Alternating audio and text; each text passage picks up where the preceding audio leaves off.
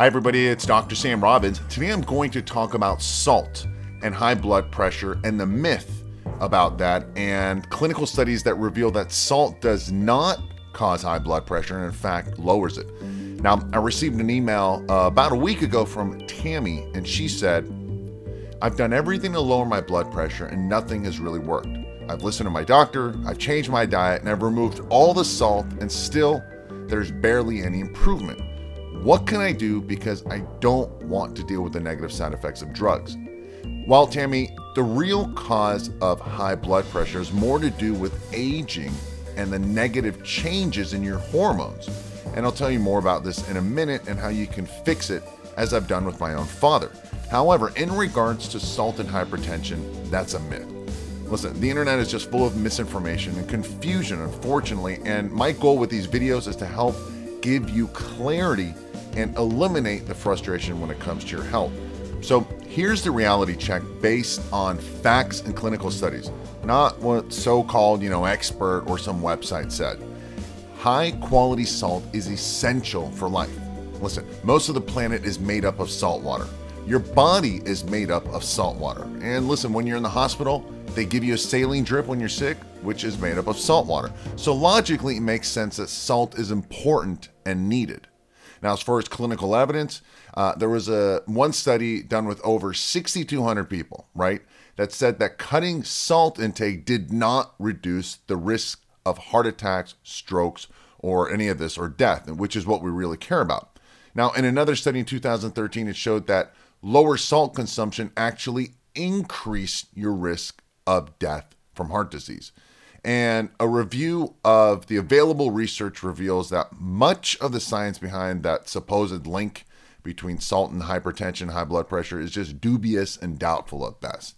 Now, according to the Scientific America, Intersalt, which is a large study published in 1988, compared sodium intake with blood pressure in subjects from 52 international research centers and found no relationship between sodium intake and the prevalence of hypertension.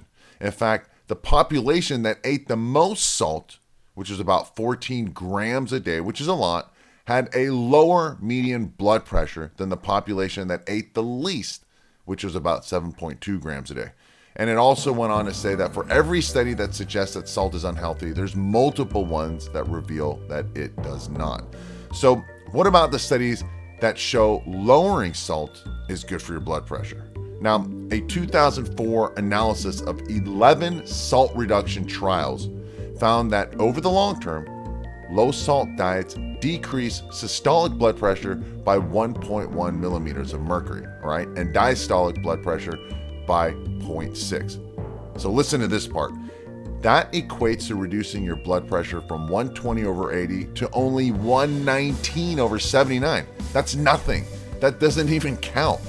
Now, a 2006 study in the American Journal of Medicine study compared the reported daily sodium intake of 78 million Americans to their risk of dying from heart disease and over the course of 14 years. Now, the study concluded that lower sodium diets led to higher death rates among those with cardiovascular disease.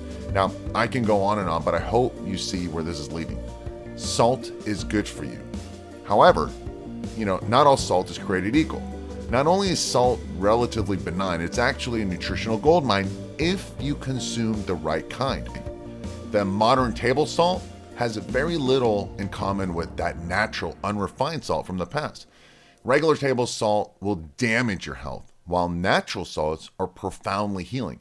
Now, here's a quick breakdown of their basic ingredients. Natural salt is about 84% sodium chloride and 16% natural occurring trace minerals, including silicon, phosphorus, vanadium, magnesium, potassium, and so forth.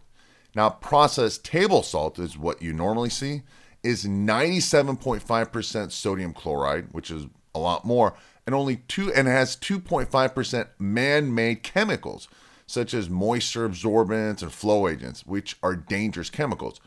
Processing table salt also radically alters and damages the structure of salt. Refined table salt is dried at about 1200 degrees Fahrenheit. It's super hot. And this excessive heat alters the natural chemical structure of salt, making it actually toxic. Now, one last thing, that processed white table salt causes water retention and bloating, especially with all the sodium in the prepackaged foods. This causes headaches and makes you look puffy. While natural salts containing the minerals and electrolytes are vital for water balance, the enzyme production, stress reduction, better immune system, adrenal, and thyroid function. All right, so what's the best form of salt? Now, as stated, you want to avoid processed table salts and salts which include the typical table salts as well as those found in prepackaged foods and drinks. Also, you want to avoid the white sea salt because those are just heavily processed as well. What you want to do is you want to use unrefined natural salts such as Himalayan salt or Celtic sea salt. Now, Celtic salt is slightly better because it has a little bit less sodium and more magnesium. However, almost the same, and what matters most between the two is how they taste for you. So in summary, when it comes to salt, go ahead and add some to your favorite foods for a little bit of taste and a lot of extra health benefits. Just avoid that unrefined processed white salt and stick to natural salts such as Himalayan or Celtic sea salt.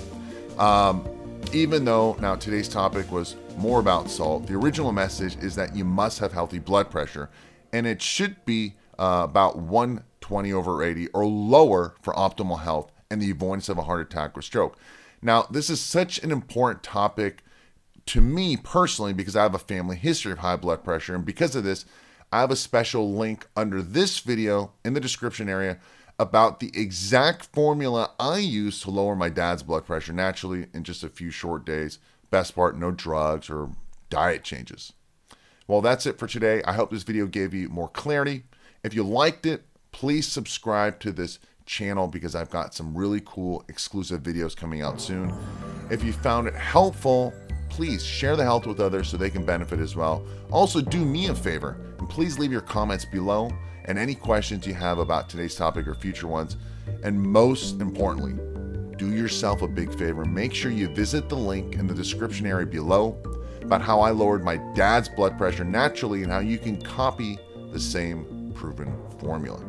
As always, thanks for listening and have a happy and healthy day.